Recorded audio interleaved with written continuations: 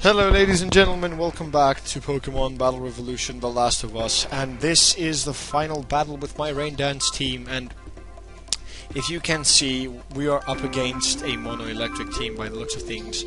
And technically I am weak to everything that there is on the opposing side of the field, because, come on, yeah, Electivire can pretty much Earthquake my two rock types, Toxicroak, Electrode, and deal some damage with electric type moves as well.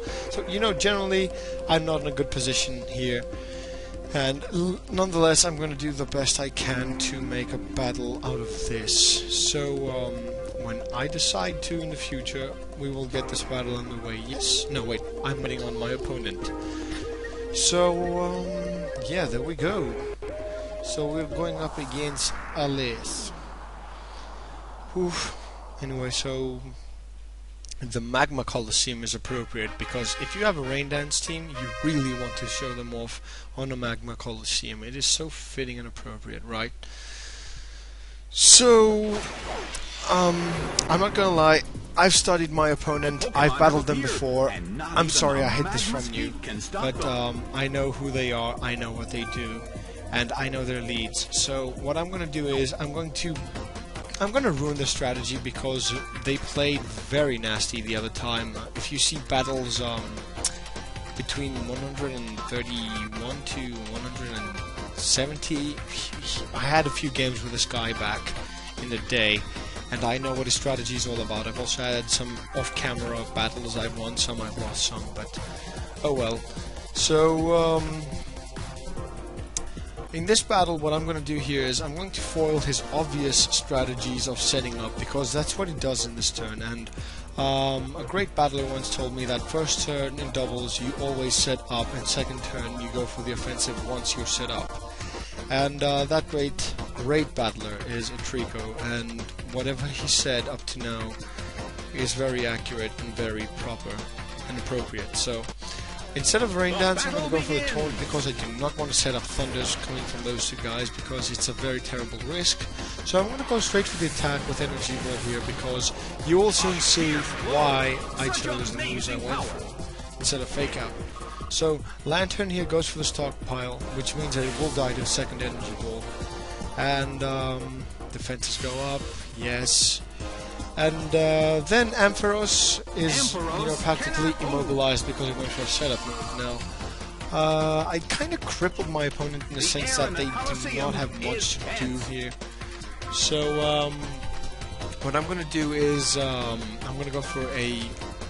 Well, I was like, wait, should I go for a Surf and kill Electrode so I can deal damage? I'm like, will it kill Lantern at +1? I wanted to take my chances. Lantern was, you know, powerless here from now on. When your opponent has less HP than it has to, when the opposing Pokemon has less, well, okay, you just get the drill. Stockpile doesn't really work when you are not at full HP. So, Ludicolo goes for the Surf because I have a purpose. What's the purpose here? What is the purpose? I go for a critical hit, and I crit my own Electrode here, by the way, which is awesome. Yay, well done. Well done, Ludicolo. Thank you very much. And Luke, by the way, I'm using Ludicolo, so there's not much you can say about it, right? So I one-shot Ampharos with a critical hit. I mean, this Ludicolo is a rampage. Dear me. Anyway, so this thing is a monster, okay? It decides to be like a ginormous monster thing.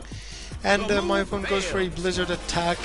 Not much will happen here because, come on, I'm a Ludicolo, and Ludicolos are bosses. So I was like, should I send out Omastar? Yes, I should, because I haven't used him in ages. So, if anyone of you guys have caught the battle with me and the Insane Gamers, he sweeped me with an Omastar. I had a Spiritomb that he one-shotted without a crit, with a Life Orb boosted, what do you call it? Hydro Pump. This thing is a monster, it is so underrated. Ladies and gentlemen, it should be used more often. But no, actually I prefer that it's not used more often, because that means that I get to be more original than my opponents will. So yeah, I'm gonna go for the Earth Power and kill the Magnezone, because, you know, 4 times weakness, unless it has the Shuka Berry, then I am just completely screwed. So I'm gonna go for the energy ball on the lantern, force my opponent to send out their last Pokemon and see what they're up to. Magnezone can do some damage with Thunder, can take both of my guys regardless. Effortlessly, a Thunder from a Magnezone on Ludicolo and Omastar will be decimating, so no problem there. So I'm guessing that there is a discharge combo going on here because Lantern does have Lightning Rod, or yeah, Lightning Rod. So my opponent might be like, okay, I'm gonna go for the discharge, heal up my Lantern, deal damage on the opposing Pokemon, get some paralysis hacks while I'm at it, and he gets to stockpile on me again, which is kind of sneaky. I'm not gonna lie, but yeah, so you know, there's not much I can do in these cases. So Omastar goes for the Earth Power, takes it out in one hit, doesn't have the sturdy of 6th gen and 5th gen, does not have a Focus Sash, doesn't have a Sugar Berry, which means that Magnezone won't take that very well. So my guys are pretty much sweeping shit here, effortlessly. So Lantern goes down, no problem. And I'm expecting to see what I will face soon enough. So let's see. He has Electivire, Raichu, or Jolteon to choose from. No, wait. Did he use Jolteon? No, he has one of those three to choose. Electivire, yeah. I'm thinking Electivire and Jolteon. It would be totally commendable, why not? So I still have the Rain up, by the way, no problem whatsoever.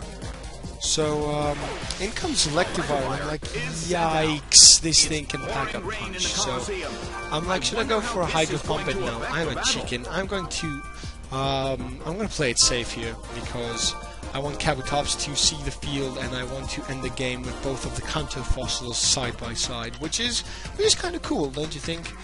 So, I'm gonna, no, come on, opponent, pick your moves already, we're getting old here. So, look how cool the evolved Helix fossil looks. I mean, I have the Lord Helix himself. Yeah, but people are gonna be like, no, Lord Helix is Homanite. Oh, no. So anyway, in comes Kabutops, because I love this thing. And Omastar goes for Nerf Power, will not be able to take it out in one shot, because, come on, it's Electivire, that thing is bulky as hell. And they will go for a Thunder Punch on my Omastar, but come on. Omastar is a boss, he can take hits all day long, no problem. I have the Sun, the Rain up. I have a Fake Out, no problem whatsoever. So I can go for a Hydro Pump, I don't care. I've got this in the bag, no problem. And Kabutops, I can protect here, you know, just so... Oh wait, what did I go for? I actually forgot what I went for. So anyway, yeah, it doesn't really matter because my opponent decided to give up. So as I said, the two fossils side by side, ending the game in style. That is Bosko, ladies and gentlemen. I hope you enjoyed, and I will see you in the next battle. Thank you for watching. Till then, next time.